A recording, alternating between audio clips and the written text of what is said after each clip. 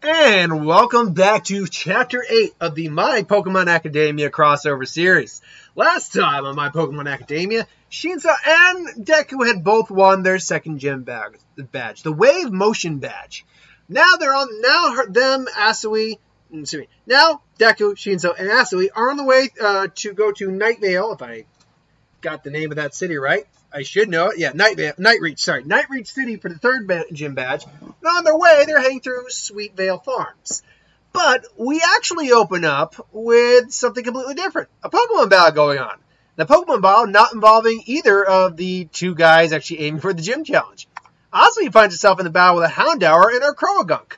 The battle's been going on for a little while. Meanwhile, Shinso and Deku are on the side just cheering on, come on, you can do it, Asui, come on, you can do it, yeah. So, and, Asui's feeling encouraged that her little crush, Deku is cheering on, and her friend Shinso. They've all gotten to know each other pretty well. They've known each other now for about a week.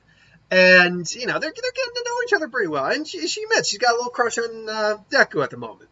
But, Croagunk is struggling, Houndour and fires off an Ember attack. Croagunk dodges, lands a poison sting right to the underside of Houndour, who's now poisoned. And then Asui then ends it with a Mud Slap! And then Mud Slap being a ground attack would be very effective against a fire type. Ultimately puts Houndour down. And the winner, Houndour's unable to win. The winner is Croagunk and Asui. Yeah, we did it, Croagunk. Trainer's just, you'll get trainers who are like, oh, that was a great match, and then you'll get trainers like, how could you beat me? I like this guy to be the, how could you beat me type? But yeah, so that's how we open up this episode. It's amazing. We opened up pretty impressive there. So these guys are now just heading through. Now, the route to get to the Sweet Vale Farm. Sweet Vale Farm is kind of like just your standard farm. I mean, it's a town, too. Lots of silo, barn-looking buildings, but it's a town, large field. But there is trees and rocky outposts and some hills that get through there, and a couple caves here or there. So it isn't necessarily the most simplistic route, but it's also nothing amazing, which is why it's really weird for them when they suddenly hear a lot of roaring and banging on their way there, because they're on their way now, on their way there, and you're hearing a lot of rocks being destroyed. All of a sudden they hear just it's like, what is that? All of a sudden the group of figures are just not just two, but groups of two, groups of two are seen just duking it out. Duraludons and Tyrannitars, which aren't normally common in this area, have come down from the mountains and just start duking it out. It's like, oh my god, that's a Tyranitar, that's a Duraludon. And she's like, we should move now because none of their Pokemon are at any point or at any level to which they could handle one of those, let alone both of those, and multiple groups of both of them. All of a sudden, though, they hear a noise like, have no fear, citizens, for I am here. Or for I am here. And all of a sudden, All Might is just there, and he throws out his Pokeball. His Machamp comes out. I'm not putting the image of Machamp here. Machamp's here, going to show up later. Spoiler. But Machamp's there. He's busy taking on Duraludon. Meanwhile, All Might is actually physically taking on the Tyranitar and winning. And just take this, Kanto! Smash! Boom! Then just kind of knocks the Tyranitar out. I put All Might and, spoiler, All for One are like the pinnacle of kind of like human Pokemon evolution, if you will, in this. Remember how I put it that quirks in this world are just kind of physical traits for the most part? All Might and All for One transcend that. They actually have abilities. They are the only individuals that we know of in this world that have abilities. That's why All Might is such a symbol of peace. But I was like, sorry, you young kids had to get mixed up in this. And he recognizes Deku. It's like, young Midoriya, how are you? It's like, All Might, you know my name. And All Might's like, yes, I believe I heard something about you getting into a battle, because he did probably hear, he maybe either saw it from the crowd or did hear about the Bakugo fight.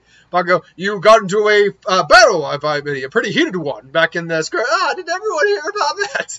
I'd love to stay in chat, but I'm dealing with a bit of a thing here at the moment. Machamp and have both deal with their opponent, and a few more are coming. And I was like, well, what's going on? Apparently the Pteranodon in the area have been they've been getting very irate with each other. They don't get along to begin with, you understand. So I was politely asked to take care of the problem. Of course, as the champion of the region, he punches another one away. I am more than willing to help out any aid. And then all of a sudden, they trim him. He returns Machamp's like, whew. He's thinking they're all taken care of and knocked out. It's like, well, I'll temporarily catch these individuals, catch them at Ultra Balls, and then I'll take them back, and release them properly. And all of a sudden, Deku sees, because they're kind of near a cliffy, mountainy area at the moment, with some trees, mind you, but there's some caves and stuff. Anyway, point being, Deku says, wait, All Might! As he sees a Tyranitar preparing a hyper beam, look out! It's like, Midoriya, what are you doing? Boy, what are you doing?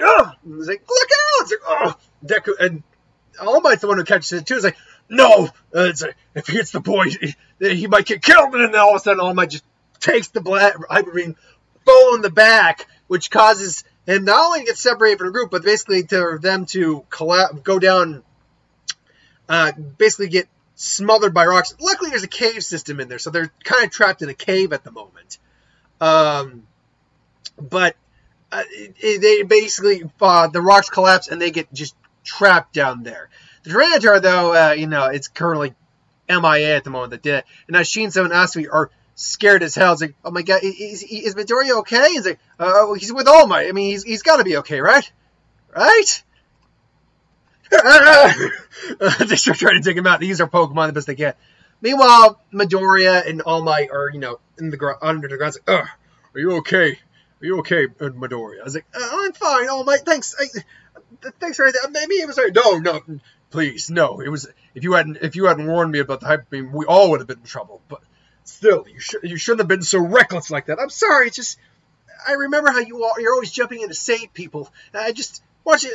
I don't have any lineage or anything like that, but I just wanted to help you. And please, I just gotta ask you one thing. Do you think someone who doesn't have any sort of lineage in Pokemon and who comes from a family of just standard people, can he be as good a champion as you, maybe? And can he be just like you? And All Might can look at him. Midoriya, you have to understand. And then Midoriya's doing that thing where he turned around. It's like, no, not now, not now, not here. And then I just need to know if you think I can be just like you someday. And then obviously, that's actually pretty good, random thing. I didn't even know I could make that noise. It's like, what happened to All Might? All Might's like, I am. You're looking at him, kid. I can very well assure you, I am All Might. Wait, you're All Might? What happened? Yeah. Gives you guys suck in your guts at the beach to make themselves look bigger. I'm like that basically. What? Yeah. But how? Why? And then he just sits down and gives a story about the injury. About 5 years ago, I got a nasty wound from entering. Pretty gross, right? Right? Yeah. My circulatory system was nearly beyond repair, and I lost my entire stomach. Now I can only really look the way I used to for about 3 hours a day. Otherwise, I look like this. Unbelievable. To be a hero like me. I gotta tell you, kid, it's not something that'd be an easy thing for anyone to do. And his explanation is similar to what he did originally, but it is different. In this version, it's not so much, quirks. Something else can't be taken down without quirks. It's like this. The reason I'm able to do what I do is because for some reason I inherited, unlike anyone else, I actually inherited the strength to go along with my appearance.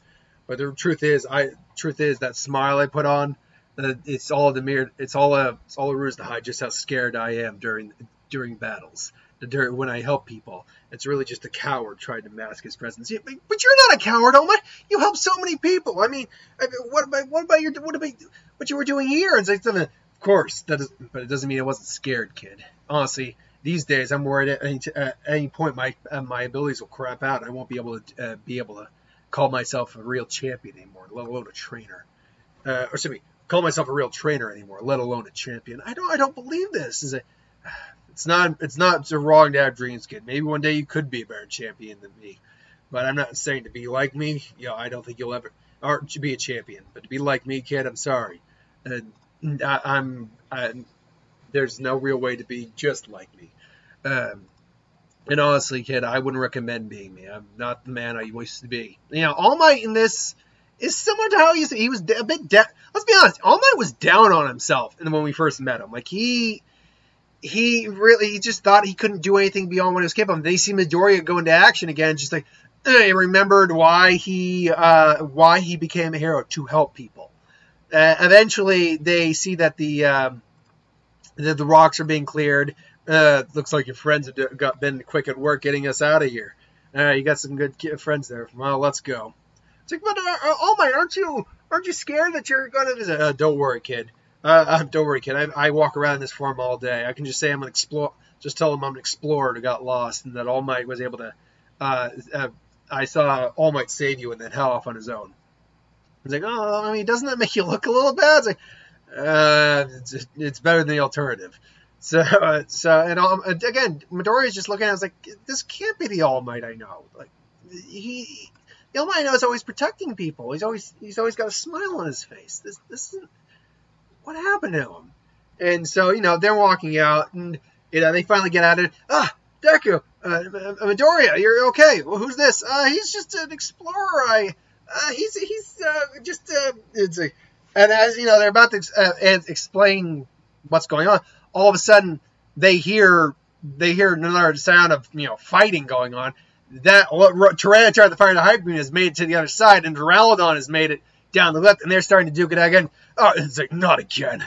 I thought I took care of them all. And then All Might reaches for his Pokeball, but he pauses like, I won't be able to fight with my Pokemon at my side.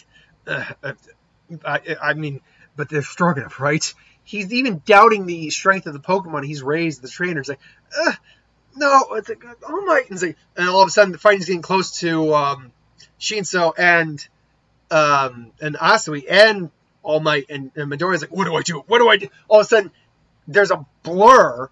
Getting the picture of these guys up here again. There's a blur, and All Might sees a green blur, mind you, and All Might sees Deku throw out Larvesta and just say, don't worry, I'll protect you no matter what, Larvesta! Larvesta! And Larvesta's there. Of course, Larvesta's no fool. Larvesta realizes that it can't beat a Tyranitar. It can't beat a...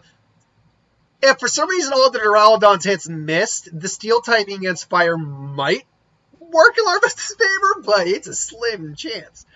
At least at the level Larvesta's at right now. And again, All Might just... all of a sudden, the Duraludon and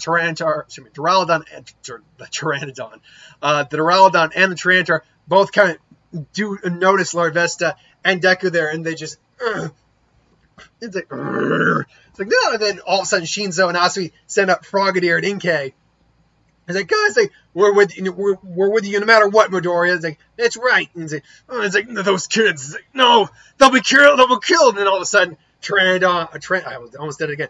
Tyranitar and Duraludon both about to attack. It's like, and all of a sudden, boom! There's the sound of the attacks don't land, and all of a sudden they look up and a Machamp is holding the Tyranitar, you'd be holding the Duraludon, and all of a sudden they hear a voice. I really am pathetic, aren't I? All of a sudden they see him. Oh my there, man! I lectured you about being a good champion, but I see I wasn't living up to my own ideals. And then all of a sudden, you get that music down, and Machamp, dynamic punch, and Machamp, dynamic punch, and then Machamp's just winding up for that dynamic punch. Johto, and they both simultaneously smash. Boom! They both knock the Duraludon and the Tyranitar out cold. Boom! And both Shinso and Asui are both, and even Deku are just like, and that's that. Machamp. Machamp would actually be retired too at this point. Let's be clear, because he also had to fight another Tyranitar earlier, so he wouldn't be as all fresh and ready to go like he was initially. Still, you know, I want to thank you, young Midoriya, for all you. And then he turns back and is like, wait on! And it's like, yeah. And then All Might's like, well, I guess I gotta kill him now. I know. That'd be hilarious. That'd be dark but funny. So, you know, All Might's like, cut to a little bit later as All Might explains what happened with him to Asui and Shinso, and they're both like, wow, that's amazing. It's like, so you fight on even though you're injured like that? I do. It's like, that's amazing. You really are the greatest champion we've ever had. And All Might kind of looks at him and is like, wait, you don't see me as I'm weak? Of course not. I mean, just because the fact of the matter is none of us are able to fight with our Pokemon at all. So, I mean, even if you one day can't fight anymore, your Pokemon are still amazing, and you are an amazing trainer to be able to raise them. That's right. That doesn't mean you're still never going to be our hero. And then Shin's like, after all, you're the one in the region everyone aspires to. And All Might actually can almost starts getting a little teary-eyed because, like, these kids, these are the next generations. Like, these kids really are the next generation. to think I can inspire such goodness in the world today. Thank you. Obviously, I'm going to need you to keep this a secret. And it's like, of course, no, mum's the word. It's like, of course, All Might. Absolutely, we'll never betray that secret, that trust. Thank you. I thank you all. Well, I assume you're off to Sweetvale Farms. I'll actually see you kids there. I'm hosting it. I'm going to be a special host at an event there. It's like, really awesome. And then all of a sudden, he could travel with him, but I'd travel with you, but I actually need to get there early. So he brings up Braviary, I believe that's the name of the bald eagle Pokemon, and gets on there. And gets ready to fly off, but Midoriya, that reminds me, I want you to have this. And it's like, what's this? Wait, it's a Pokeball. Are you giving me a Pokemon? Well, open it up and check it out. And he opens up the Pokeball, and lo and behold, Eevee pops out. It's like, I've been trying to find a good home for this little guy for a while. I think I found the right trainer to leave him with. It's like, are you sure about this, All Might? I mean, this Eevee must be special. Remember, Midoriya, all Pokemon are special if you give them a chance. But yes, I think you and this little guy are going to get along just fine. Eevee just kind of like looks at Deku, like, I'm Izuku Midoriya. I guess I'm your new trainer. If that's okay. And Eevee just kind of smells his hand, looks at him, and just jumps on him. Just Eevee nuzzles him. I guess that's a yes. I'm sure you and Eevee are going to go far, Midoriya. Same with you, Shinso. You to us. We never give up on your dreams, kids.